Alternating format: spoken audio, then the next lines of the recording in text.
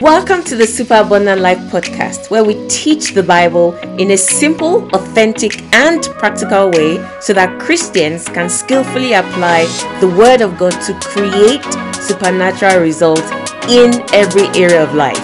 This is your host, Olawumi Brigwe.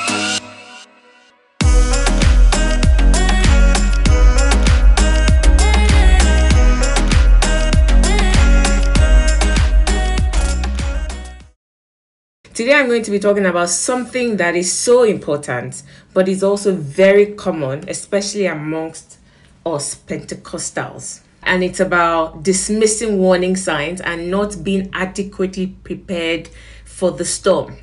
So what I'm going to be sharing with you today are two areas. The first one is why you shouldn't do that. And secondly, I'm going to give you a clear strategy to follow in order to be adequately prepared for anything that may hit you. We don't want to live from crisis to crisis.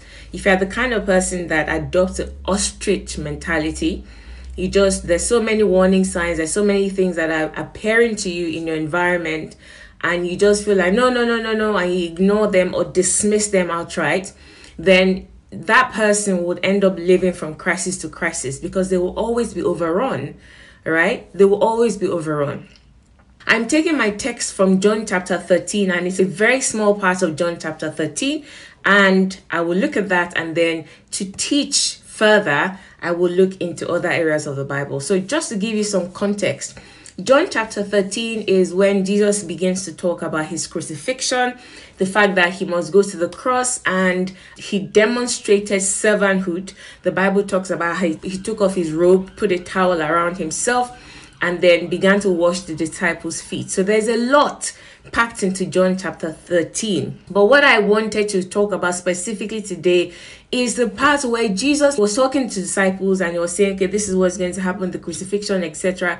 And then he said that one of you is going to betray me. So they were like, who? They're like, is it you? Is it you? Is it me? Is it? So they were like, what do you mean we're going to betray you?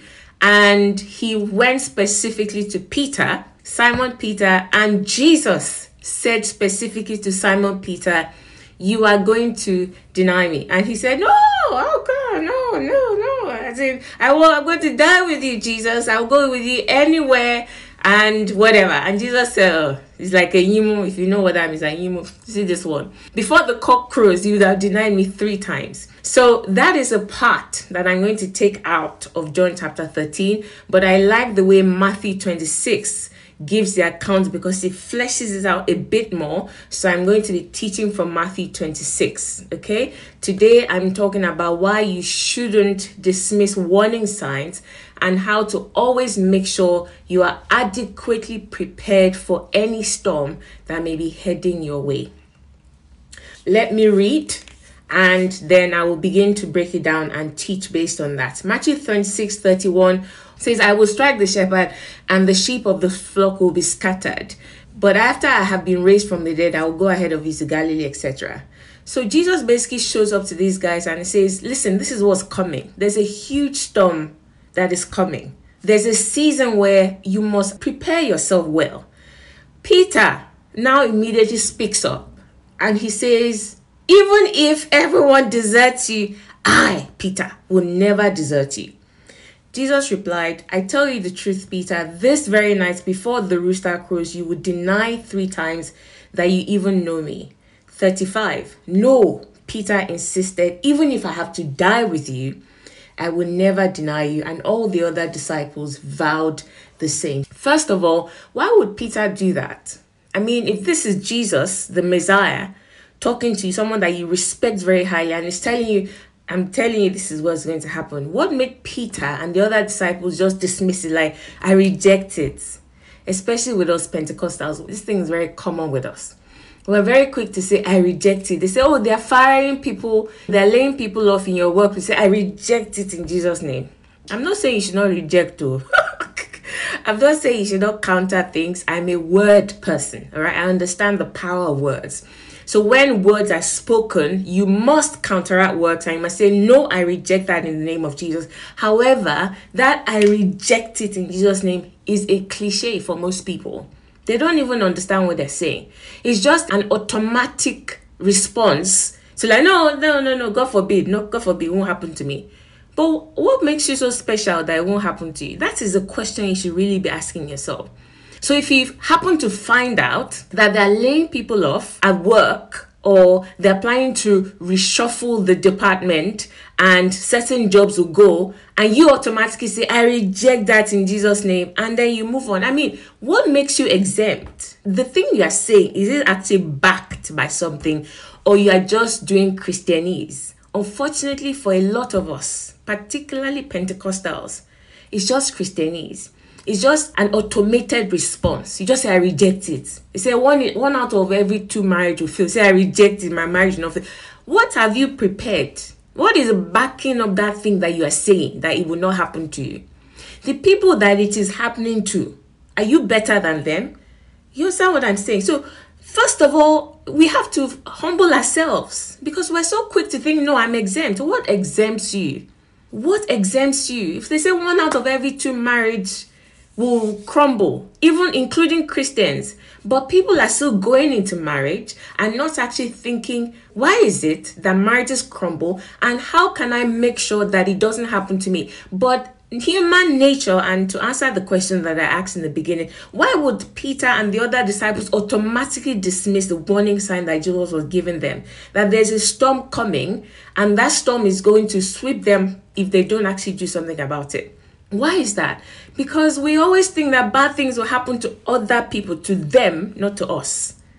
You understand what I'm saying? You never think, as humans, yes, human nature is always a them and me kind of thing. If you say, something is going to happen, say, oh no, it's them, it's not me.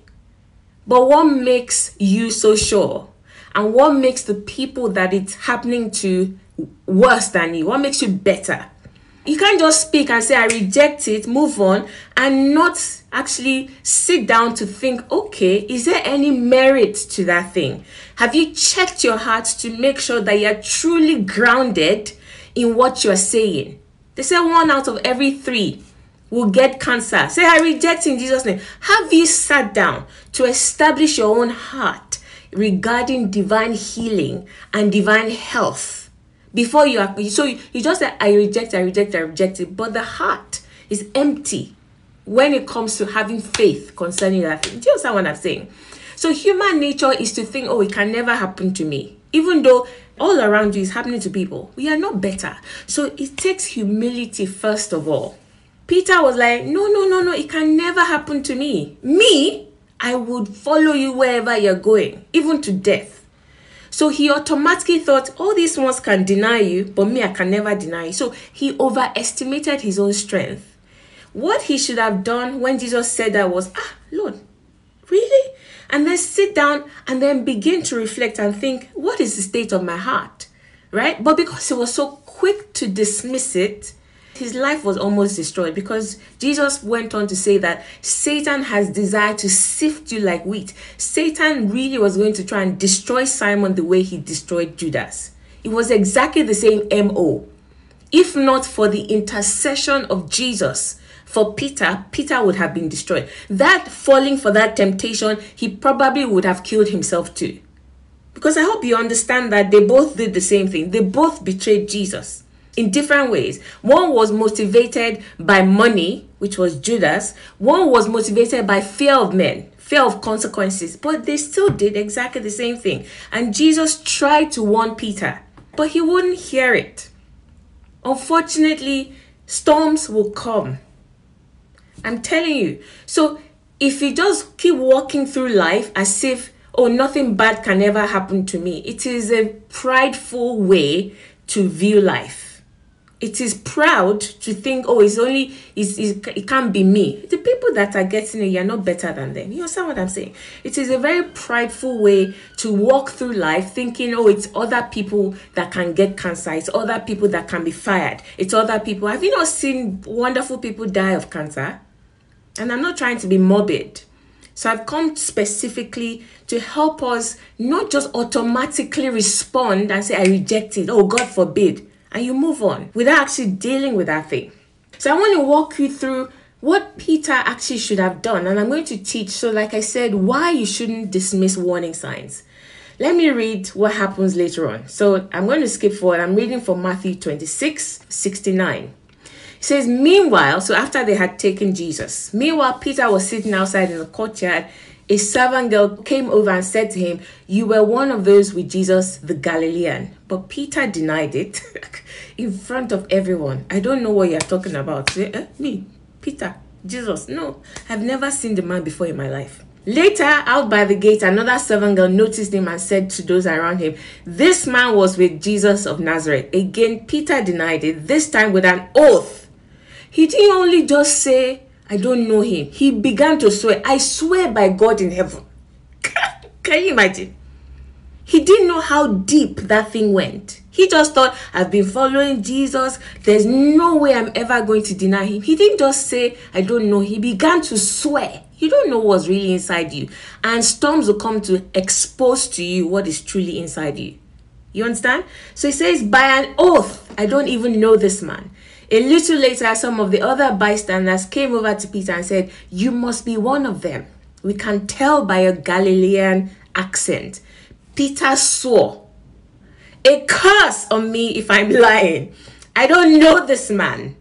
And immediately the rooster crowed. Suddenly Jesus' words flashed through Peter's mind.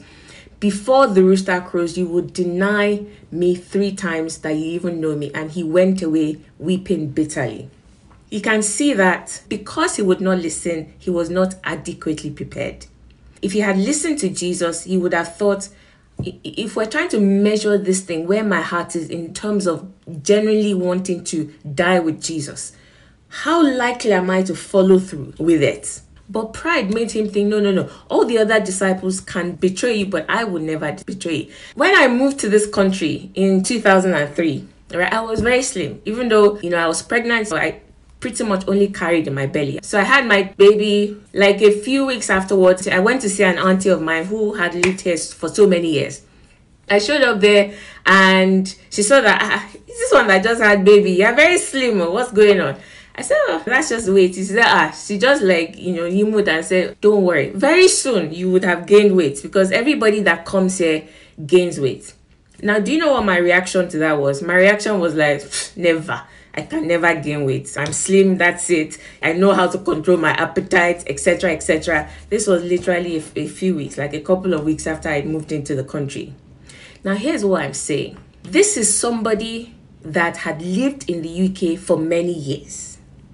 She had seen people come and go. She had seen the trends, right? And she had noticed that the trend is no matter how slim you come into this country, if you don't take certain deliberate steps, you will soon gain weight. Why? Because number one, you're changing environment. I remember back in Nigeria, to buy chocolate, you had to literally get in your car and maybe drive somewhere to some confectionery. You can't just like proper chocolate or cake or things like that. But this one, just literally come out of your house. It's available. You say you want to, back in Nigeria, back then anyway, you want to eat chicken and chips. You had to maybe get in your car and drive to Ireland, drive miles to go and buy something. Like, it just was not readily. So junk food was not readily available. This was someone that was basically trying to tell me, be aware of your new environment. But what did I do? I responded with pride. I was like, no, auntie, no. I'm going to even lose some more weight. 6 months from that time, I don't know how many dress sizes I had gained. And so I sat down because I don't let things just pass in my life like that. I'm a very reflective person. So I sat down and I was thinking that this woman told me this thing. Why didn't I listen to her? Why did I just dismiss it? You understand what I'm saying? If I had listened, I would have said, oh, really? Tell me more. Why is it that when people move to the UK, most of them, if not all of them, start to gain weight? Or when people, whatever it is, or when people have kids, whatever the case might be. That is what my approach towards what she said should have been. So when you dismiss trends, what you are really saying is, I'm better than the people that it is happening to. It's pride. Honestly, it is pride. When you begin to see things, especially if you're going into a new season of your life, you're about to get married. They say 1 out of every 2 marriages fail. Don't just go and say, oh, my own marriage is anointed of God. The angel Gabriel was the one that showed up to me and showed me who my husband is. And Jesus is the one that joined us together. And you start saying all these things. Meanwhile, you haven't actually considered why is it that marriages fail. No matter how much you try to exempt yourself, if you have not made adequate preparation, you are not exempted. The thing will catch you. That's the truth. I'm telling you, that is the way this world operates. And Jesus said, storms will come. I don't care who you are. He said, in this world, you will have tribulation. Things will come after you. Jesus talked about the 2 houses that were built. He said there were 2 houses that were built. The storm came.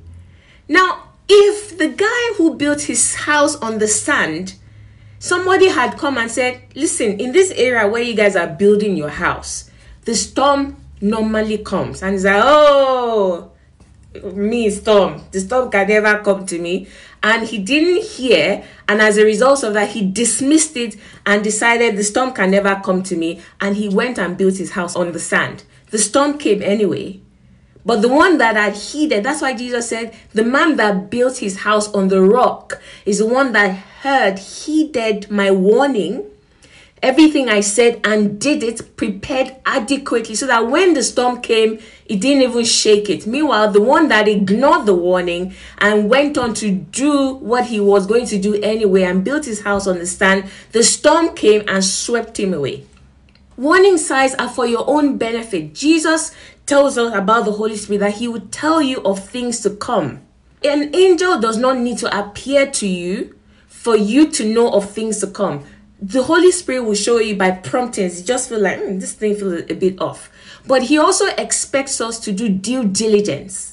If he has the project managers amongst us, if you're going to work on any project, one of the first things you do, you have to do due diligence to, survey the environment and look at, okay, what are the opportunities, what are the threats, what are the things that could happen? Why don't we do that for our own personal lives? Why don't we do that? So, for example, when my son was going into secondary school, like a few years, 2 to 3 years prior to him going, I sat and I thought, what are the things that normally catch children when they get to secondary school? What are the things that he will have to deal with when he gets to secondary school? Don't say, oh, my child is covered by the blood of Jesus, and you don't prepare the child. Which blood of Jesus? As you are saying it, your heart is condemning you. That statement is not coming from a heart that is rooted. It's coming from just automatically responding without any substance behind it. So I said, he's going to secondary school. What are the things that he may contend with? So things like not being organized. So things like peer pressure. You understand? So I began to say, how do we prepare him in advance for that season of his life? You cannot skip the preparation period. So 4 steps that will help you be adequately prepared for any storm. You are not exempt from storms. I'm sorry. I wish I could come here and encourage you and say, because you're a child of God, you are automatically exempt from storms. Nothing bad will come against you.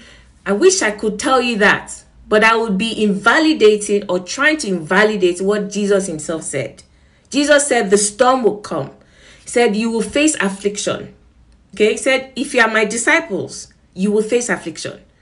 So it's about being adequately prepared in order to overcome that affliction. It's not supposed to swallow us up. If we dismiss it, that is actually when it swallows up. Let me finish up with this story of Peter and Jesus. Now let's see, this is what Jesus was trying to get Peter to do. So Jesus basically said to him, you're going to betray me. He said, I'm not going to betray you. Jesus repeated, said, I'm telling you, Oga, uncle, listen well. By the time the pressure mounts, you will cave. Peter said, no, I will not cave. I will even die with you. Jesus said, okay, we have told you. Now, because Jesus is such a merciful father, he didn't leave it. Do you know what Jesus went and did? He called them and said, let's go and pray. That was a preparation. He was still trying to tell, I'm telling you, this thing is coming. Go and pray. Go and pray. Go and pray. They were sleeping. So what did Jesus do? Jesus took it upon himself to go through with that preparation. He later on said, Satan has sought to sift you, Peter, like wheat, but I have prayed for you so that you will overcome. If Jesus had not prayed for him, that would have been his own end too. All right.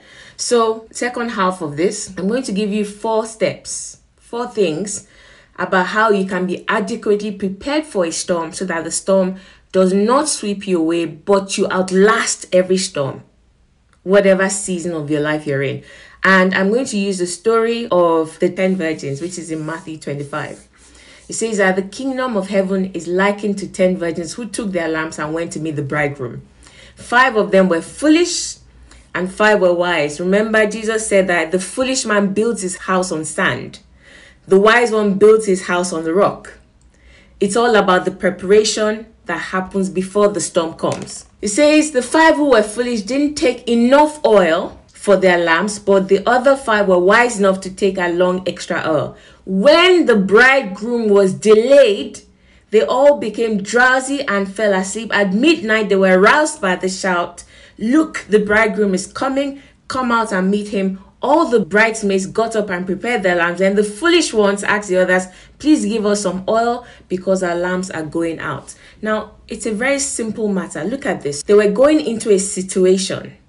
Now, they just assumed, not because of anything, just assumed that everything would go their way. They did not consider any kind of scenario except that it will go exactly their way. Do you know, actually, this is why people don't venture into things, because fear will hold you back. But if you have walked through the whole thing in your mind and you said, what is the worst that can, this is a strategy that I actually use in my life. Yeah, you say, oh, it's lack of faith. No, it's not lack of faith. In fact, this is faith. So I asked myself, I'm doing this thing. What is the worst that can hit me, that can come against me? What is the worst that can happen? Because once you identify the worst that can happen and you walk through it with God and you have a solution that if this happens, I know how to respond. Do you know what? You become so free. You can move forward and run ahead as you want. But that fear of the unknown, because you haven't sat down to really think of what could happen, just that you become so afraid that you can't really move forward. So when they saw the other 5, right, getting extra oil, that was the warning sign that they needed, that this guy could be delayed. But they probably thought, no. The bridegroom assured me personally. I spoke to him just before he went to the church, and he assured me personally that he was going to be on time. And as a result of that, they were not adequately prepared. But the 5 other ones thought, do you know what? The worst case scenario is that this guy becomes delayed and we run out of oil. Even if it does not happen, we're going to make sure that we are adequately prepared. It's better to be over-prepared than under-prepared. You understand what I'm saying? Yeah? So I'm going to walk you through the 4 strategies, the 4 steps that you should take in making sure that you are adequately prepared for any storm so that you can overcome that storm.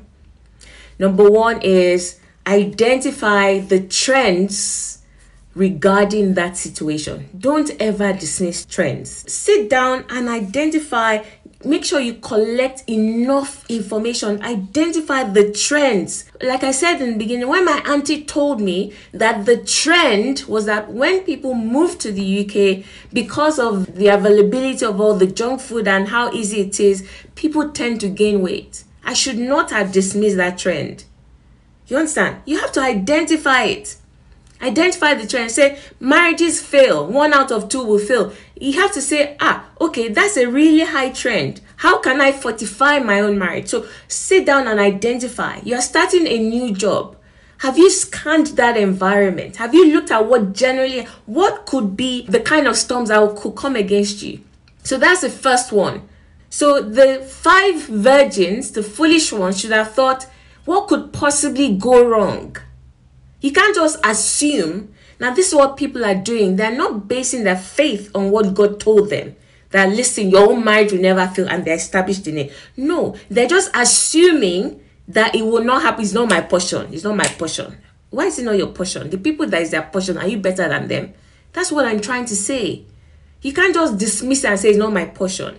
Why will it not be your portion? There has to be substance backing up what you're saying. So the virgin should have looked at what could possibly go wrong. Even if the bridegroom personally assured me that he will be on time, maybe his car can break down, right? So what could stop me from being successful if this storm hits? That's number one. Number two is you now sit down with the Holy Spirit because you want to identify the one that actually concerns you. You want to be more specific. So, for example, when my auntie said what she said, I'll sit down and say, oh, okay, so the trend is people tend to gain weight. Then I sit down and say, right, Holy Spirit, how does this apply to me? What could trip me up? You understand what I'm saying? So you start with the general. What are the trends? Marriages tend to fail. 1 in 3 will get cancer. Those are the trends. Then the second step is you now bring it to you in reflection with the Holy Spirit. How does this apply to me? What are the things in my life currently that could trip me up and cause a storm to sweep me away?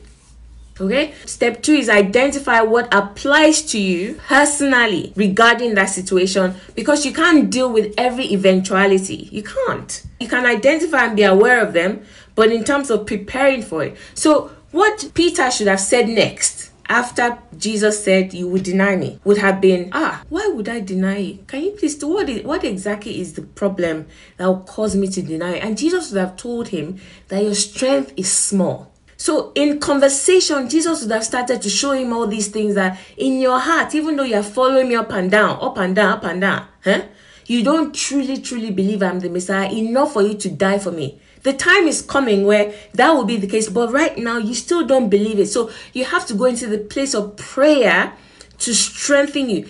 See, do you understand what I'm saying? So if you had actually listened, the next step would have been, okay, so what could trip me up? Right? I gave the example of my son going to secondary school. My daughter is going to university in September. I didn't start today. And I definitely won't wait until September to think, oh, what are the possible challenges I should face? This is a conversation that I've had and sat down in reflection with the Holy Spirit years before. That going to university, what are the possible things? I think about my own life when I went to university. I think about all the different things. And then I now say, concerning this particular child and this particular environment, what are the things that could cause the storm to sweep away? So you will sit down and you identify that specifically to the best of your knowledge. And then you entrust the rest to God. But you can't just go bare-chested and not be prepared at all. Number 3, once you've identified the things that could trip you up, you now need to brainstorm a strategy. How can I deal with this thing if it comes up? With the virgins, for example, when they saw that, oh, it's possible that this guy could be delayed. As a result of that, what would that mean? How can that trip us up? It would mean that we'll run out of oil. So you literally go and create a strategy. How am I going to make sure that if this thing happens, if it happens, what am I going to do? How will I respond? So you need a plan. All right? Create a plan of how you are going to respond to meet that challenge should it come. At this point, there are no guarantees. You don't know whether it's going to come or not, but you cannot move through life thinking and assuming that it won't come. You understand what I'm saying? Yeah? So number 3 is, what is the plan? How are you going to mitigate against that situation if it arises? So Peter, Jesus just told you that you are going to deny him, right? And he told you specifically what the plan of Satan was. When you find yourself in that situation, should you find yourself in that situation, how are you going to respond? What is the plan? You understand that? So you need a plan. And the last one is begin to prepare. Make preparations so that you're not inadequately prepared when that thing happens. The 2 people that built their house, they had been told that the storm was coming. The storm comes to everyone. You cannot avoid storms in life, but you can be prepared enough for you to overcome the storm and still be standing after it has passed. So the 2 people building their houses knew that the storm was coming. One dismissed it and carried on anyway. The one that was wise thought, if the storm comes and I've researched it and I now know how strong that storm is going to be, how can I make sure that the storm doesn't sweep me away? He said, oh, okay, let me build a foundation that is strong enough. That's the plan. Then the 4th step is actually follow through and put something in place. So he actually built his house on the rock. Yeah? So he built his house on the rock. I gave the example, so I'm giving several examples so that this is clear. My son going to secondary school, as a secondary school teacher for many years, I knew what would trip people up. So that's the first one, trends. I'm not going to automatically say, well, we are pastors. My son is the son of a pastor and he's spiritual and the blood of Jesus covers him. And I'm saying all those things. And I just completely dismiss. No. Trends. I've seen trends. So one of the trends that I identified, so I listed all the different trends, but one specifically, that I identified was how children, so playing games, for example, and I matched it with the child. You understand what I'm saying? So step one is going to secondary school. From my own experience, from all the trends, what are the things that could trip this child up? Yeah. Number two, specifically, so I cannot prepare for every eventuality. It's impossible. You have to entrust some things to God. So I say, out of all these trends and things that trip children up when they go to secondary school, which one specifically, with what I know of this child, which one specifically could play a major role, that could be a storm that would shake him? Yeah. And one of the things I identified in step 2 was games, playing games. I realized that kids, if they are playing a lot of games, after a while, that is all they want to do. It affects their homework. They don't want to do anything else. And after a while, they are so engrossed in the games that they'll play till early hours of the morning. They come to school tired. These were all things that I had to deal with. And the older the child gets, the less control the parents have. So by the time the child is like 15, GCSEs are coming. All right. The mother is saying, put the games away. The child won't listen again, because when he was 10, when you could have taken the games away, you could have done it then. So I identified and I said, right, games, TV, excessive TV watching, all those things, I identify that. And then I said, what are the next one is, what's the plan? How can I prepare in advance? Right. So I thought, I don't want games in my house. Even though he's a boy, and usually it might be normal for boys to have games. I said, I have looked at this boy in particular. I've looked at my son. It's like the perfect storm. You bring an environment that is ripe along with something that is ripe within someone, perfect storm. Another child, you put them in a situation, it won't affect them. But you have to know the person and you have to know the environment, because when you put them together, what could happen? So I thought, I'm not having games in my house. And what I had done with Maxine, we followed through with him and we said no TV during the week, etc., etc. So I put a plan in place. All right. I didn't just say, no, he'll be fine. Oh, no, he'll be fine. No, I put a plan in place.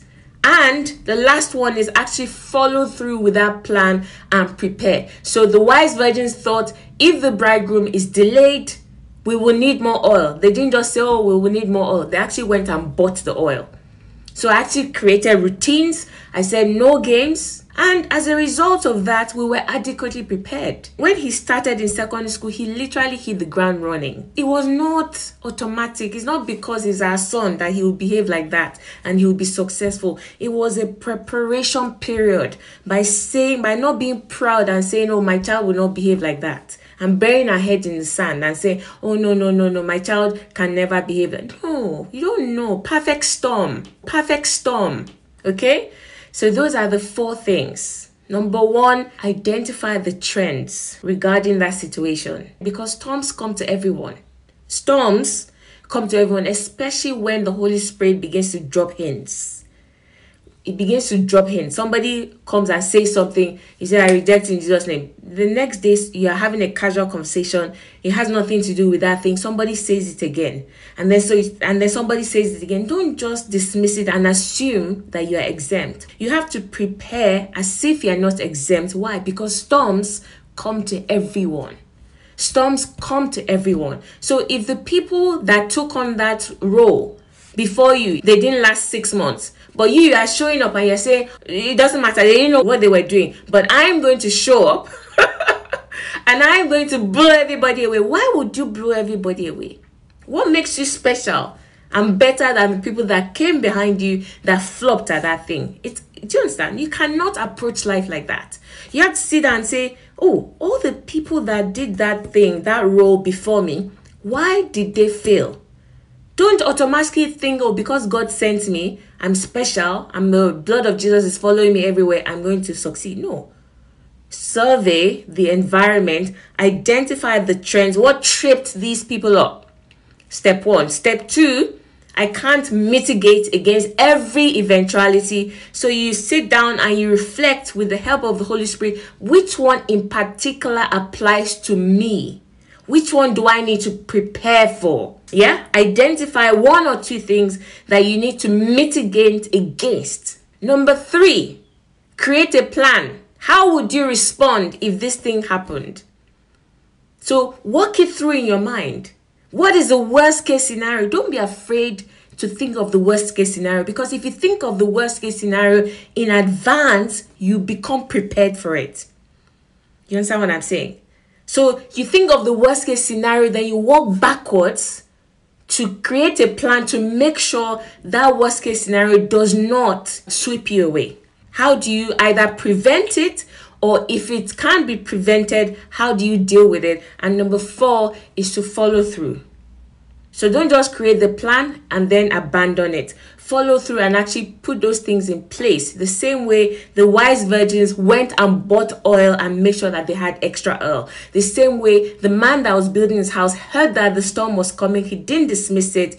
He decided to build his house on the rock. As Pentecostals, we assume too much. We're very quick to dismiss. And it's human nature, to be honest with you, because you never think anything bad is going to happen to you. I'm telling you, this is how I approach my life.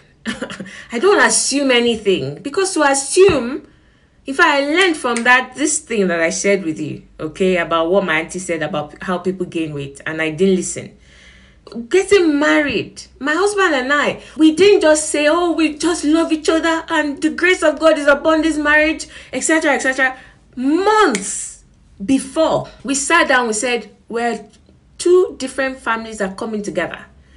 My husband and his son, me and my daughter coming together as a blended family. Is it yam like that? So we didn't just assume that, oh, everybody loves each other, the grace of God is upon this marriage, oh, we walk in love, all these empty things that we say. Like, oh, God forbid, this marriage can never fail. No lie. So, oh, the children, they've known each other for a while now, so it will just gel. No, that's a different environment. They knew each other as friends, not as brother and sister. So months in advance, I'm telling you, this is what we did. We looked at the trend and thought, blended families or going into marriage, you have the complication of the issues of trying to mesh in marriage. You also have the fact that there are children involved as well. So we identified and we said, okay, now which one specifically applies to us, right? Which one specifically? With the help of the Holy Spirit. And what did we do? In advance, I went to the Holy Spirit and the Holy Spirit gave me scriptures about how he will knit the heart of every single one of us together. I didn't wait until I had entered the marriage and then the storm now came, and then I was now trying to build in the middle of the storm, which is what a lot of us are doing. We're dismissing all the warning signs, just going forward. Then you enter the thing, the storm now comes, you're now looking for prayer partner and people to pray for you. You are trying to build in the middle of a storm. It is immensely difficult to build in the middle of the storm. You have to be prepared so that when the storm comes, you're just sitting down and enjoying your life. The storm blows and just basically sweeps past, and you're safe. Went to God, I received scriptures. I shared it with then my fiance, and I said, this is what God showed me. So we began to pray. We began to declare that the Lord, based on scripture, he knits. So that was the plan. And then we put it into action. And then we also decided, how are we going to practically do this thing? So one of the things we decided was we will treat every child as, so there's no preference. There's no, oh, I'm favoring this one. So we actually prepared. We had a plan in advance for, oh, if this could happen, how can we mitigate against it? You understand what don't stop going into life bare-chested. Stop going into new seasons of your life bare-chested. You're starting a new job, a new role. you're getting married, your child is going to secondary school or university or any of those things, and you just assume that bad things only happen to other people. Stop living your life like that. Storms come to everyone. The way you make sure that the storm does not sweep you away is to be adequately prepared using those 4 simple steps. Very 4 simple steps that I shared. Everything and anything that you are doing in your life, okay? Make sure you do it, especially when the warning signs are ringing. So that is what I have come to share with you today. Thank you so much.